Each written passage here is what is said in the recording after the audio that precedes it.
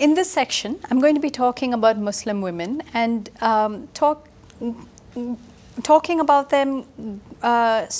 with reference to the Shah Bano case and the implications of this particular case for Muslim women's rights in India. Now, to start with, what's important to note is that in India, each religious community has personal laws that are recognized, constitutionally recognized, that allows that community to have its own practices around marriage, around custody, around inheritance, and there is also simultaneously what's known as the Uniform Civil Code, which is a civil law that is free from any kind of religious inflections, and anyone can get married under the Uniform Civil Code or under religious personal laws. So for instance, you have Muslim personal law, you have Hindu personal law, you have Parsi personal law, and Christian personal laws, and each community then can have its recognition of its own practices within these laws. But if somebody wanted to get married under the Uniform Civil Code, then that would take precedence over the religious personal laws. So that's by way of a bit of a backdrop to this particular verdict. Now, in 1985, the Supreme Court directed Muhammad Ahmed Khan to pay Shah Bano an allowance, a maintenance allowance under Section 125 of the Criminal Procedure Code. Now, to explain this again, you have to understand that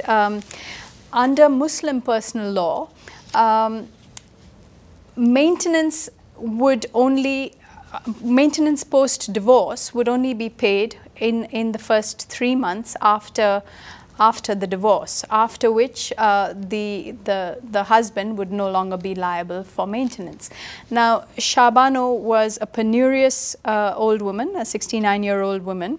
who was being divorced by Muhammad Ahmed Khan after 43 years of marriage. She had no source of income and would therefore be left destitute after that 3-month period. Now, Section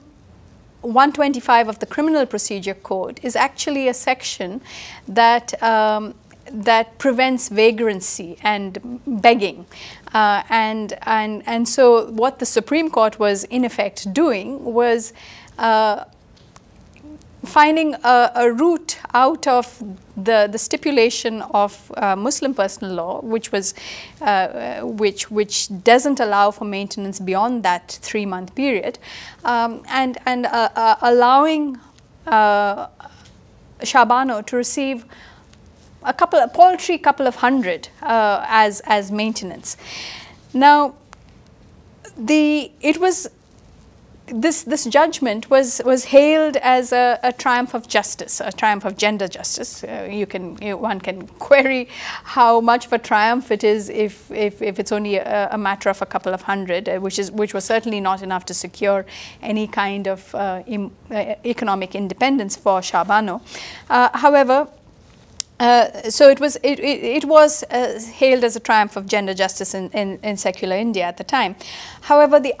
Muslim clergy were outraged, and they condemned what they perceived as the Supreme Court's interference in Muslim personal law.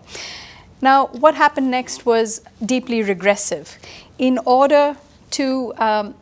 appease the Muslim electoral sentiment, Rajiv Gandhi, the then Prime Minister, used the majority of the Congress government in the Lok Sabha to nullify the Supreme Court verdict by the enactment of the Muslim Women Protection of Rights on Divorce Act of 1986. Now, although it says protection of rights, it does not indeed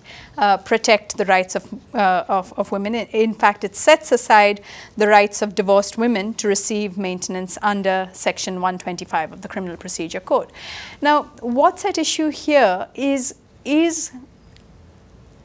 in effect a contest between the rights of Muslim women as citizens, as equal citizens, constitutional rights of women, and which are coming into conflict with the rights of the Muslim community to their own personal laws. And within, and you know, the other communities, for instance, the Christians may also do have similar kinds of debates ongoing, and there's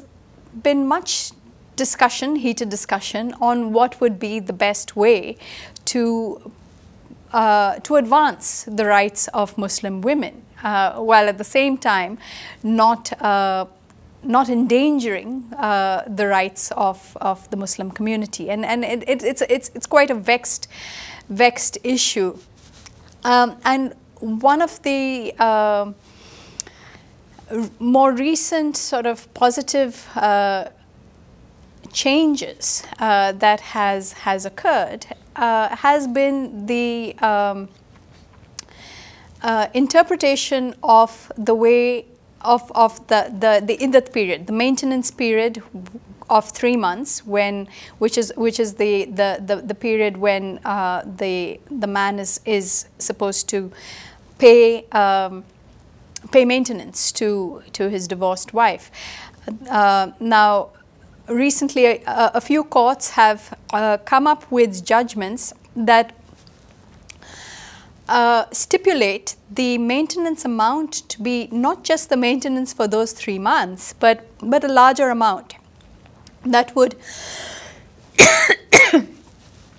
a larger amount that would cover a longer period of time and be a more substantial maintenance that would be granted to women. So this is one of the sort of progressive shifts in the interpretation of the law that has happened. But importantly also, another shift that has happened since the 1980s, when the Shah Bano judgment was enacted, has been the emergence of Muslim women's groups, and these women's groups are working within the Muslim communities to raise awareness on rights, the concerns of Muslim women, and engage in a dialogue with the wider Muslim community, with clerics, with men within the Muslim community, on reforms from within, yeah, that are not imposed by the state or by by state initiated legislation, and these are some of the shifts that we see today when we're talking about Muslim women. Though you know it is still a very much contested area when we're looking at the rights of Muslim women in the Indian context.